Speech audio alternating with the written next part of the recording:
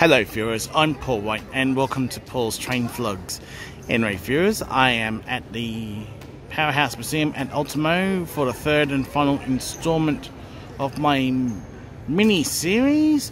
In front of me here we have a steam locomotive 1243 on static display. Anyway viewers, if you haven't yet subscribed to Paul's Train Vlogs, please hit the subscribe button at the bottom of the screen, and also don't forget, please ring the notification bell icon to receive notifications about my current and future releases. And thank you for watching Paul's Train Vlogs. Besides the locomotive, there's a few semaphore signals as well as the trailer carriage beside it.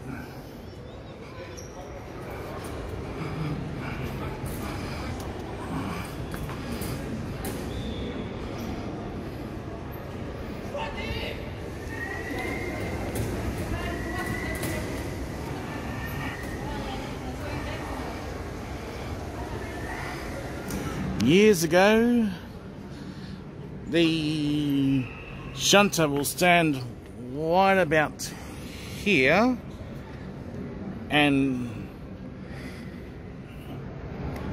hold this device up just like that and attach it to the carriage. Very high risk maneuver stuff.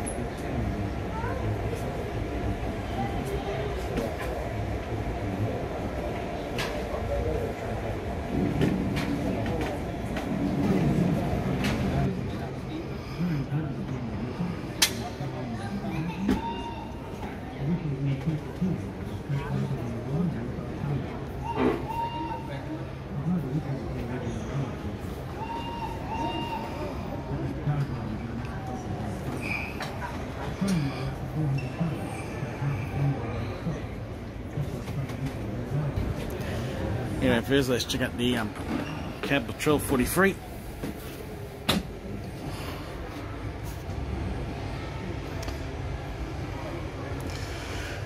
Very interactive display here.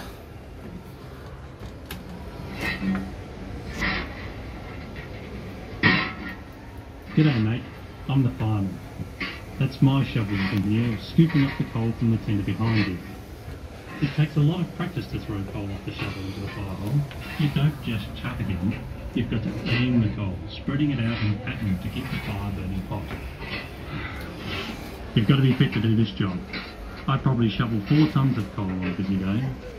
You've got to know when a steep hill is ahead too, because the fire must be built up to supply the extra steam to get us to the top. And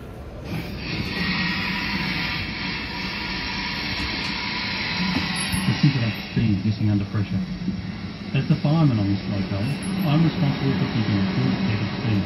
That means keeping plenty of steam in the boiler. I watch the steam pressure gauge up there on the right. If the gauge needle falls, I shovel in more coal. It's the coal fire that causes the water in the boiler to turn into steam. I need to keep topping up the water as it evaporates. If I didn't, the fire would heat up the metal firebox so much it would go away. The water leak in the boiler would then instantly flash off the screen and kaboom! I wouldn't want to be around if that happened.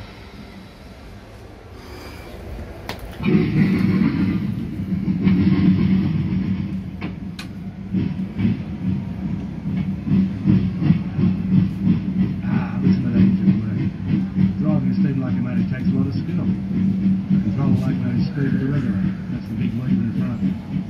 I'll drive this locomotive at 80 kilometres an hour when I'm running late. That's fast when you think this locomotive is doing 4 carriages full of people. I use the speed and momentum of the train to help me get it uphill, but I have to be careful that it doesn't get away from me going downhill. 70 of this type of locomotive were built between 1877 and 1882. They worked all over New South Wales as express, passenger, goods and mail trains. Unfortunately, there are only 3 left now. And fourth one in the wagon. That sound is the big steel buffers on the wagons bumping together. Sometimes part of my job as fireman is to join the wagons to the locomotive. I walk beside the locomotive as the driver reverses up to the wagons. Hooking the wagons on is a dangerous job. Those buffers on the front and back of the wagons have big springs inside to absorb the shock of the wagons bumping together. If I get caught between those buffers, I get squashed. And last one. Welcome aboard. I'm the locomotive driver. It's very important to sound the whistle. It scares stray animals off the tracks. The whistle warns people too, like track workers on the line and inside tunnels. I blow the whistle before reaching a railway crossing. It lets car drivers know not to cross in front of the train. The train may weigh up to 400 tonnes and take half a kilometre or more to stop. That's why train whistles are very loud, because they need to be heard a long way off.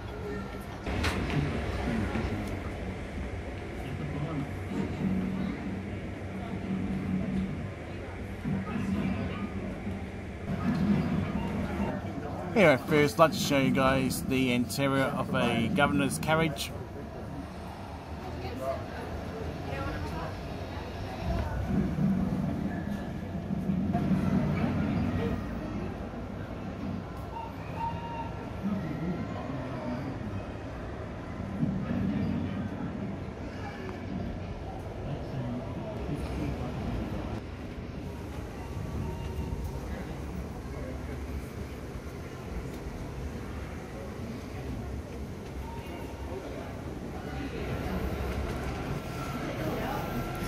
I'll show you guys a few of the model train toys.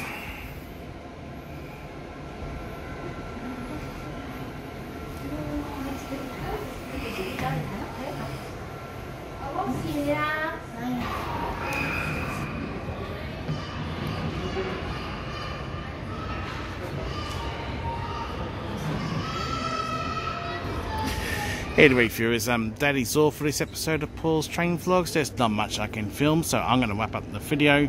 Thank you for watching Paul's Train Vlogs. Don't forget to give the video the thumbs up, subscribe to the channel, and favourite the video.